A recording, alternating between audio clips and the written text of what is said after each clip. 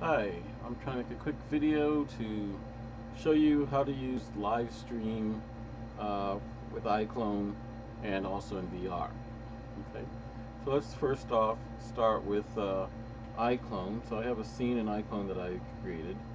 I'm using these four guys are outside playing, and what I'm going to do first is have it there. And then I've opened up the live stream plugin. I've chosen the characters I want to stream. I've already actually they've already been transferred over. And so if I show you my screen for here they are inside of the VR the gaming software transferred over. Okay, and so then we go back to the iClone. I put on transfer. Oops, actually no. Where did the transfer? I go to link.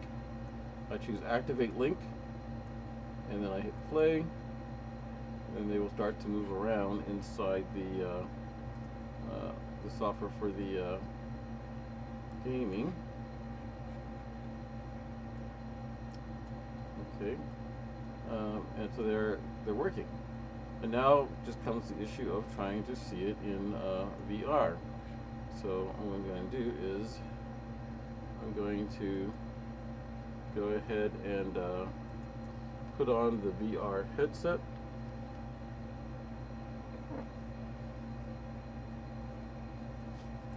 And I have one controller right here as well. I have to check that I have more than one.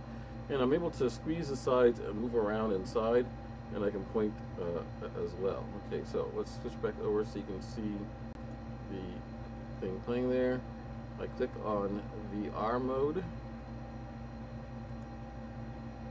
and there. And now, as I move my headset, you can see that I'm inside VR with my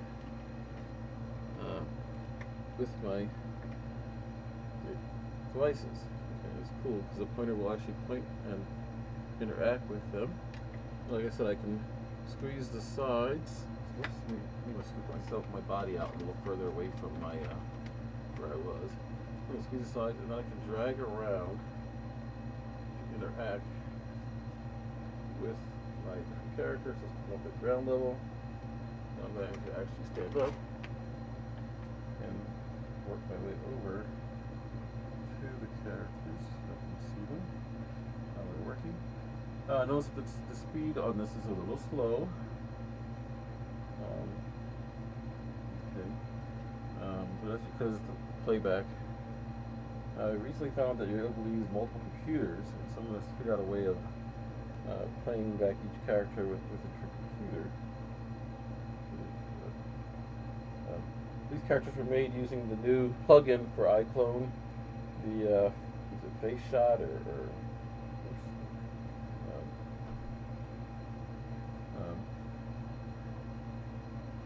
well, I should say two of these. This one here was using Face Shot, and then this one here using the Face Shot as well.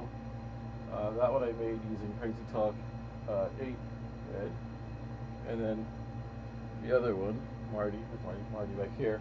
Marty was just character I made from scratch pretty much in character creator. All these had character creator bodies. It's pretty cool. So here we are inside the viewers. Okay, but I don't know why this guy's out there.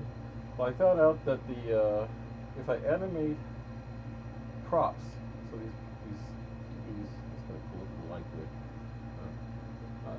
If I animate the props inside iClone, they don't transfer in using Lively unless they're attached to a character. So what I do is I animate these props, I attach them to this character, and then just import this character just to have them in here, so that the likeness will work. Okay, there he is. So this is Jaden Smith. This is basically using Jaden Smith's character. Okay. And then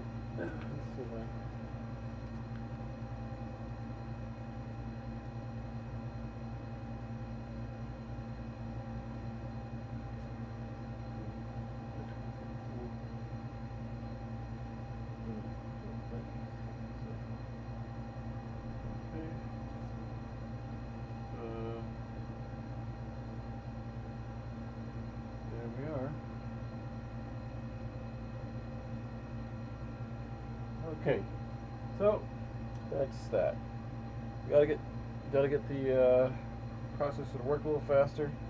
But so far, I'm happy with how this is working. The only issue is that I can't record this. If I could, well, I can record it and play it back in a sequence.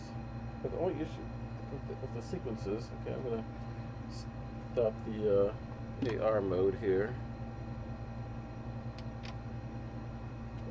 Issue with sequence is that where's okay, so I find that I can record a sequence, and when I play the sequence back, it won't let me go into AR mode. So what I want to be able to do is record it so that all the animation is working and it's smooth and flows better inside of the software, but then I'll also be able to jump into AR and see those things moving around in AR. I got to figure out how to do that still. Oh well, this is Chris, just signing off. Bye.